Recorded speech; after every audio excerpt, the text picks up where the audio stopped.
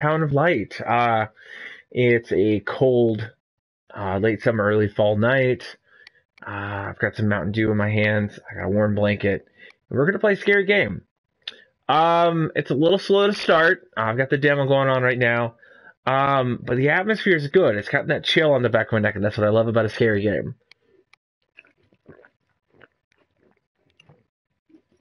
Alright, let's load up with some caffeine. Let's check it on out. So we just got done getting our doll. Can we go down here yet? Nope, that's locked. We got power restored. Our doll is warm.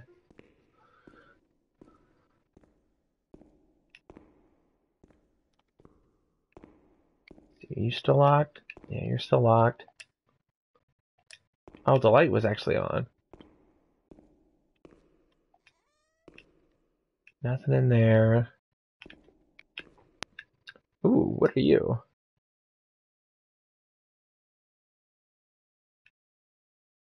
Fluid of something.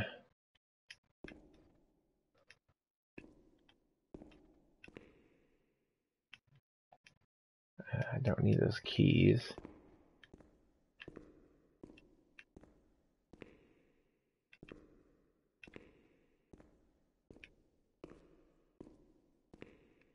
Does this do anything?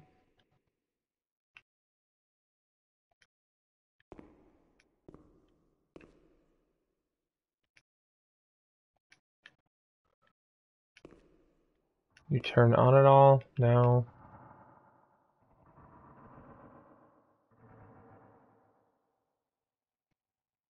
Excuse me?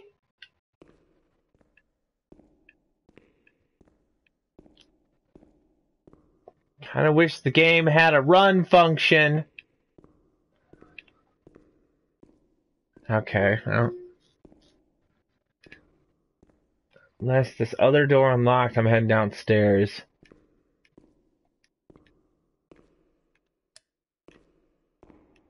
Nothing. Alright. We're going downstairs.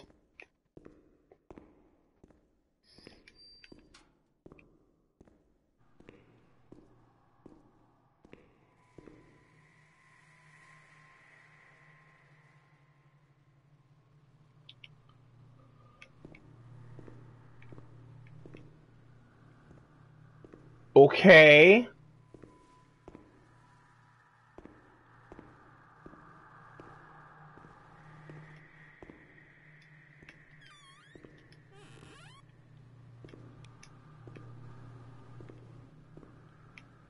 I guess the 80-year-old air conditioning system turned on.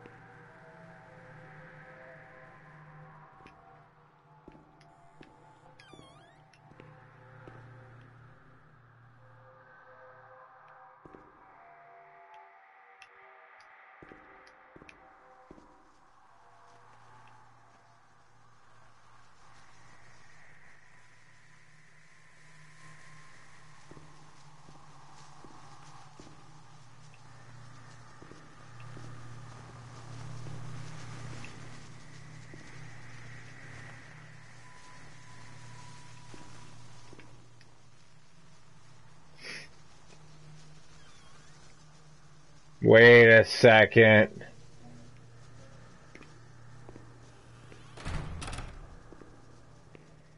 Oh, okay, this is some weird, trippy flashback.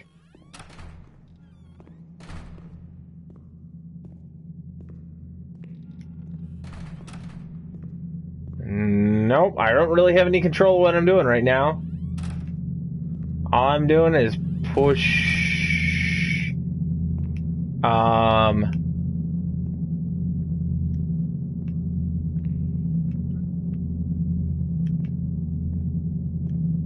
That's a little weird, but okay.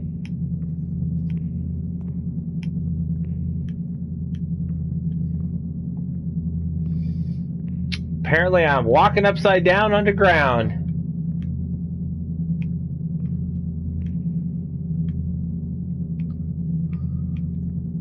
God, this is proportionally weird.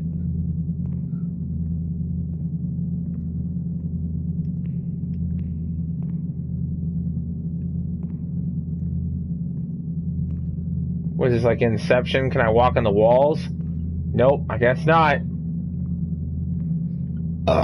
Excuse me.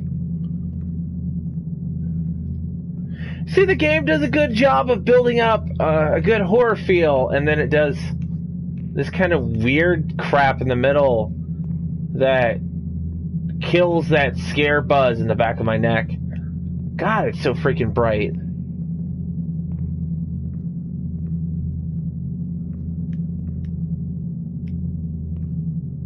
One day I turned off the light, but it didn't go dark.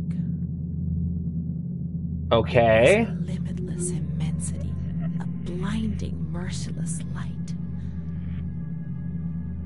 I was 16 years old, and I was afraid, always afraid, a fear that wore me down. I needed help, but I couldn't speak. I was terrified of everything, even thinking. They said they were taking me to a place where the fear would go away, where I would get better. I stopped living in there. They dragged me away and stripped off all my clothes, everything. I tried to explain what was going on in my head. They tied me to the bed for days. I was alone with my nightmares. It wasn't fear anymore. It was madness.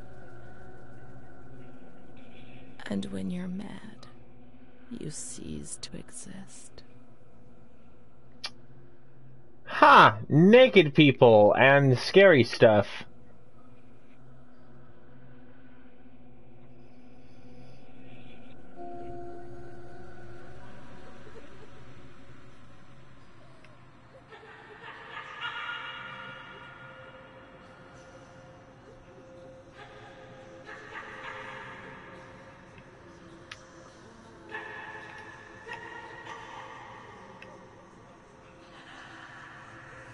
She was my only hope in this hell.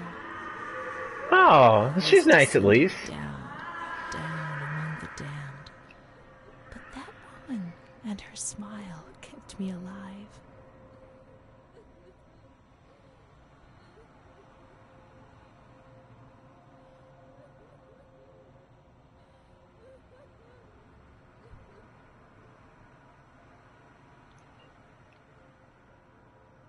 Okay. Nice little trip down memory lane into the dusty part of it. How long were you out, lady? Alright, so we're at chapter 3. The door is locked from the outside. Here the doors can only be locked and unlocked from the outside.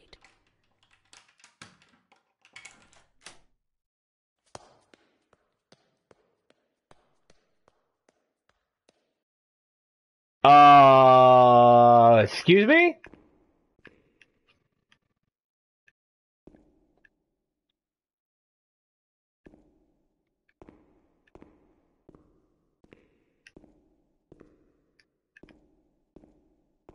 You can't get out of here. Only the dead can leave this place. Why do I have a feeling that thing that unlocked the door was my doll? Okay, so this is the hallway I went down and had my little acid trip in.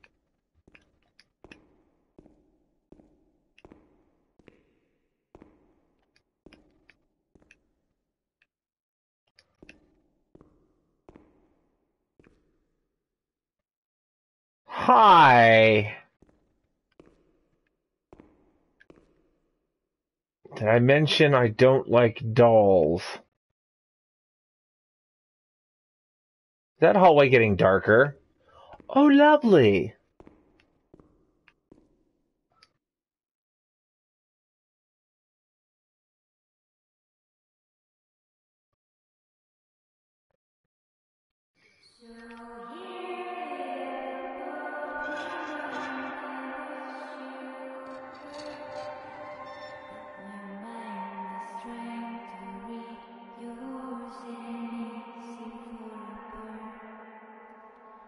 Huh. I guess that's the end of the game, for the demo at least.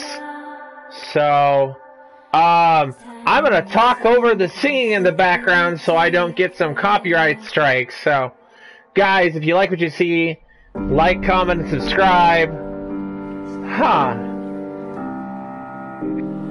I don't know. I might get it. I might play it all the way through. Guys, remember, like always, be like duct tape. Stick to it. Bye-bye! The asylum.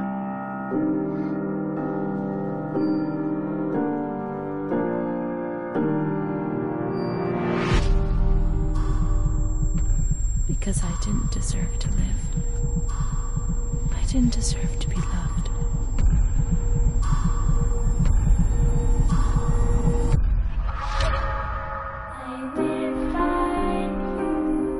I was descending down, down among the damned. But that woman and her smile kept me alive.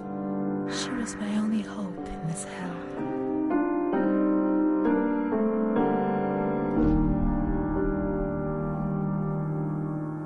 Huh. We'll have to find out. Bye, guys.